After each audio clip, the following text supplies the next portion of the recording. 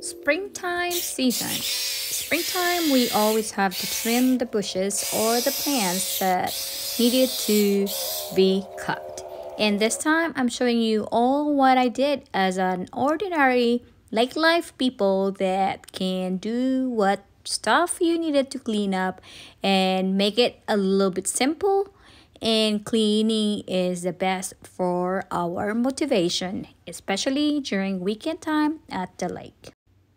Although the water is cold at the lake, and we still have time to cleaning up and do landscaping in our home. While sooner or later, this after 2 weeks, we can now do boating and enjoy the moment of summertime. In this video, I'm showing you patiently, nicely, and neatly the landscaping work in our little lake house home. You might wonder and ask question about when should I cut my plants down? Yes, pruning to remove damages, dead and diseased parts can be done at any time of the year. Most trees and branches and shrubs, especially those that flowers in the current season's new growth, should be pruned in a late winter or early spring before the onset of a new growth between March or April.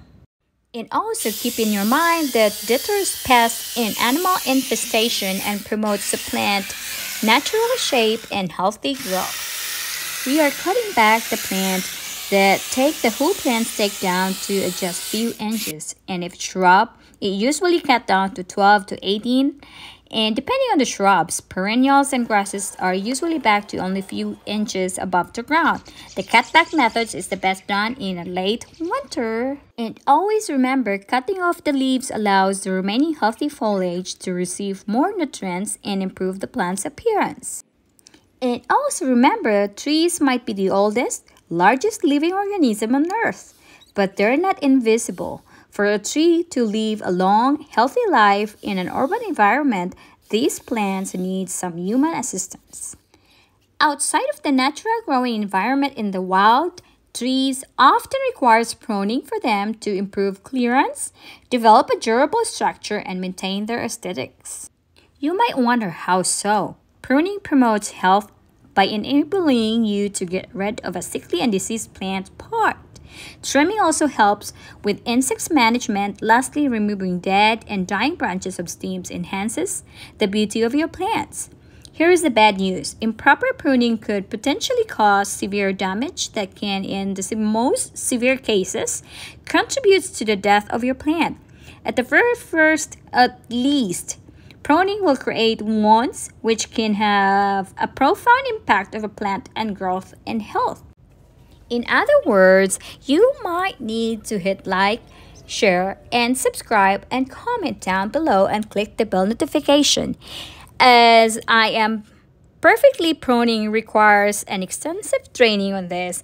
Never undertake your pruning task unless you are 100% confident in your skills and your own capabilities for the best outcome. It's highly recommended that you need at least the professional with pruning trees and shrubs. Keep in mind the reason why repruning is good and necessary for optimum plants and shrub health.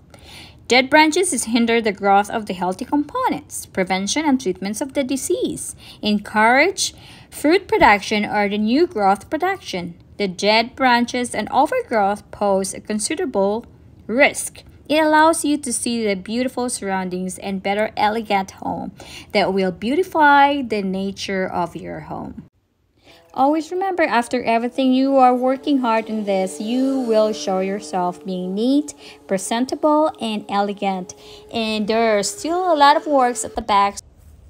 So this is the effect, the result.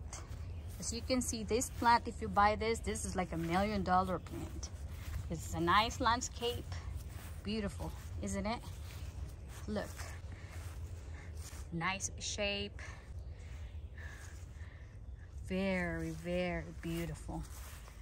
I hope you understand some of the little debris surrounded by it, but it'll be okay. At least we saved $50 of our landscaping work. It's all clear. This is how we make lake life. adding up to remember the soul of a landscape, the spirits of the elements, and the genius of every place will be revealed to a loving view of nature.